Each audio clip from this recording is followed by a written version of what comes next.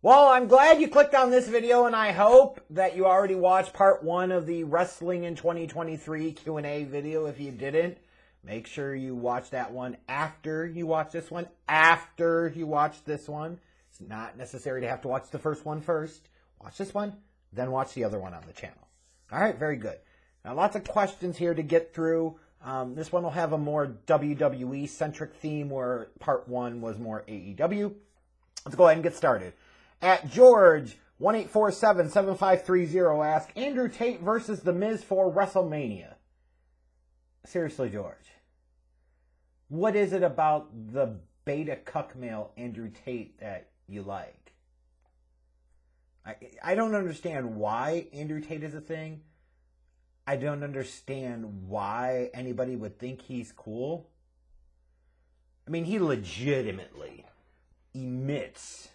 oozes small dick insecure energy. So, as far as that, no, that would be dumb. There's better things you can do with The Miz, I promise you. At Hashi Ahmed, will fuck Dolph Ziggler leave the WWE in 2023? God, we could only hope so.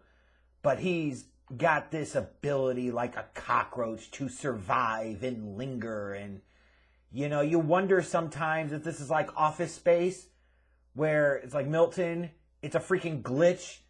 Nobody realized that he got fired 2-3 years ago, and he keeps receiving a paycheck, so he keeps showing up to work, and nobody's smart enough to realize the error to fix the glitch. Hopefully the glitch gets fixed in 2023. Because it will always be fuck Dolph Ziggler.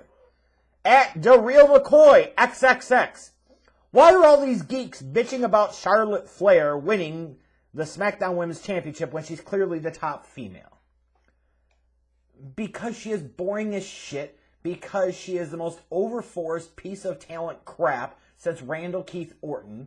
That's basically who the hell she is too. The female version of Randy Orton. The only intriguing thing about Charlotte Flair is every time she goes away for a few months and she comes back, oh, she's got a new look. Gee, I wonder how much that plastic surgery cost her ass.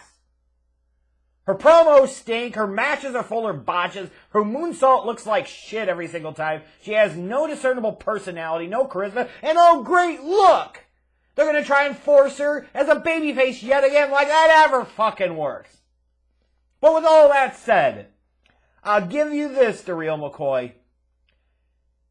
Charlotte Flair sucks, and it's still so much better than the alternative of having Ronda Rousey continue to be their champion. There you go. At Rick Styles 1985, if Mandy Rose doesn't come back to WWE, will she eventually transition into hardcore pornography? Note to everyone, Rick Styles is hoping for Mandy Rose, his favorite snow bunny, to transition into hardcore pornography.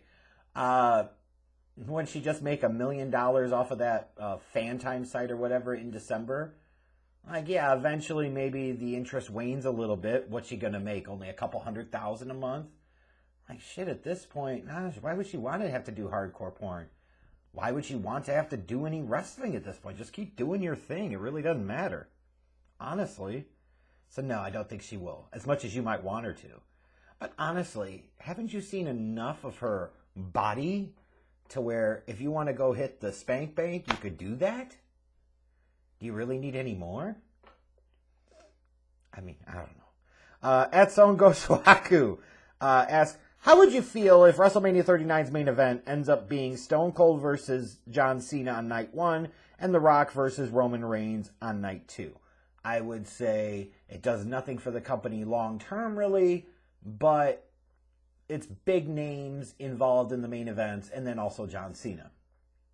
And some of you are going to say, how dare you say that about John Cena? His return to SmackDown resulted in the highest ratings for the show in 2 years. Yes, so let's talk about that. John Cena is such a big, massive star for WWE that he drove away millions of viewers, and when he comes back, after not having wrestled all year, with it actually being advertised a couple weeks ahead of time, he only brought with him a couple 100,000 viewers. That just speaks to how little people truly care. That just speaks to how overrated as fuck John Cena has been and always will be. The only things worse than how overrated he is are his ever-enlarging bald spot in the back of his damn head and the volume with which he calls his spots in a ring.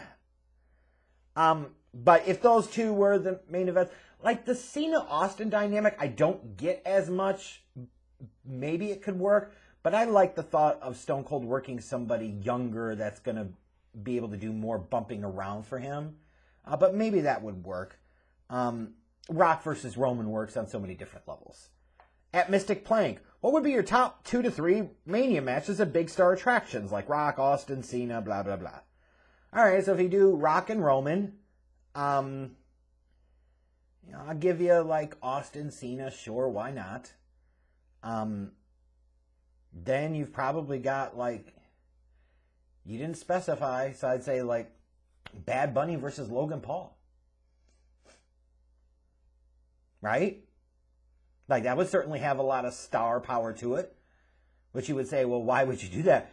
To which I would respond with, why wouldn't you fucking do that? Look at most of the rest of the goddamn roster. At Dave G 123_456, if you could book any 5 matches for this upcoming WrestleMania, what matches would it be? All right, motherfuckers.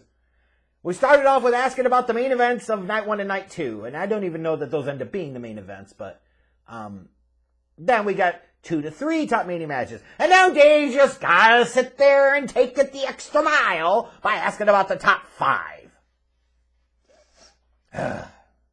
I don't know, because I haven't thought that much about it, frankly. I am very heartbroken, disappointed that we can't get John Cena versus Randy Orton in a title unification match where each of them have been 16-time champions and the winner becomes a 17-time champion. Like, this time it counts. Like, yeah, like, that's the dream match. But we've got WrestleMania 40. Maybe that can happen there. To which you would say, why would you want to see that one more time? To my response is, why wouldn't you want to see that one more time? Yeah, all those other times in the past it fucking sucked, but this time you've got 2 guys that really don't give a shit at this point. Like, Cena don't fucking care. Randy Orton don't fucking care. Man, that could actually make for some microphone gold. And yeah, I referred to John Cena, Randy Orton, and microphone gold in the same damn sentence. Now you're talking about Breakfast Club bullshit. You get Triple H involved as a guest referee. You say, well, what sense does that make? Again, it's Breakfast Club rules, bitches. It doesn't need to make sense for you. It just makes sense for them, damn it. Batista does a run-in. Why? Because he fucking can. Shawn Michaels comes in with his fucking one eye this way and his one eye that way, and he's super kicking everybody because he's fucking delusional. He thought he was booked in an NXT match in fucking Saudi Arabia. I don't know. Anyways, where the fuck was I? Eagle Fan Sports. Will Roman Reigns break Bruno's championship reign of 11 plus years holding the belt? No, he's not going to. At Jay Zala's 2031, Sami Uso is red hot right now. Does WWE have to send him to try and get the titles off of Roman? I did a video a few days ago talking about how Cody Rhodes should not be the one to dethrone Roman Reigns. And I gave a couple of different reasons why, a couple of different options that I felt were better. I didn't say that Cody shouldn't be champion in 2023 because I think he should, but I don't think he should be the one to dethrone Roman. One of the options is Sami Zayn because of the story. You can debate whether or not he's the best option or not. From a pure star power standpoint, he absolutely isn't. That's The Rock, right? In terms of the future of the company, Sami is also not the best option. You would put somebody like a Braun Breaker in that spot. But if you're talking about story and you want to have the best possible story that the fans could actually buy into is not Rock versus Roman, it's Sami Zayn versus Roman. So, I think it's a consideration. I don't know that they go there, though. Sure doesn't feel like they're going to. At C Trotter 1197, who do you see going into the Hall of Fame this year? I don't know. That is a good question. I have not really thought about it. At biggest_Hedis, do you think that this Mania is the right time for Reigns to drop at least one title, or should they wait another year to get some built up properly like Braun Breaker? Of course, that means they would have to build him up right. That's true. Like, that's a key point. Like, they'd have to break him up, build him up right, and he'd actually have to be ready for that spot and be proven that he could be worthy of that spot. You know, to me, the longer they went with Roman, they almost created a Roman problem and a monster in the sense of you can't just have him drop the strap to anybody. And to me, you should learn the lessons of having The Undertaker's streak snapped by Brock Lesnar. That was really fucking stupid. There is no good defense for it. It was a fucking whim of Vince McMahon, and it was idiotic. Brock didn't need it. Brock didn't have to have it. It didn't pay off for Brock. It didn't pay off for WWE. And Taker came back and wrestled a few more times at Mania, so it didn't make any fucking sense for him. It was a fucking waste of time for everybody. Meanwhile, if you had waited a couple more years and had Roman be the one to beat him, and then that's when Roman becomes the tribal chief, walks out the night after Romania and says, acknowledge me. This is my yard now, bitches, and walks the fuck off. Like, there you go. You're off to the races. So learn from the mistakes of the past is what I would say there. They might be getting an itch to get the belt off of him, but I don't have that itch just yet.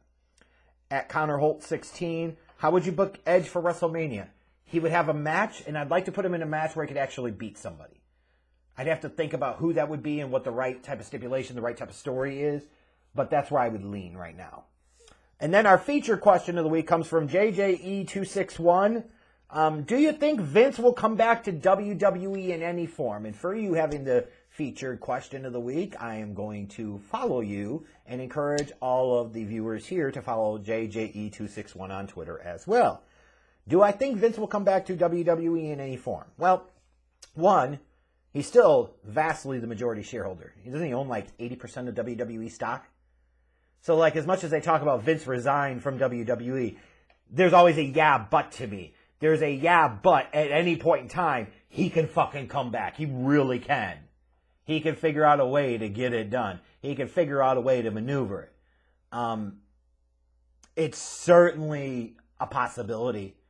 It's certainly a possibility that as majority shareholder, that he would overrule things involving the company to be petty out of spite. And you'd say, well, what about Stephanie and Triple H? And I would say, well, what the fuck about him? We're talking about Vince McMahon. This is a motherfucker back in 1999 at Over the Edge, saw a guy fall like 70, 80 feet to his death in the ring and said, the show must go on! Vince is possible or able to do anything.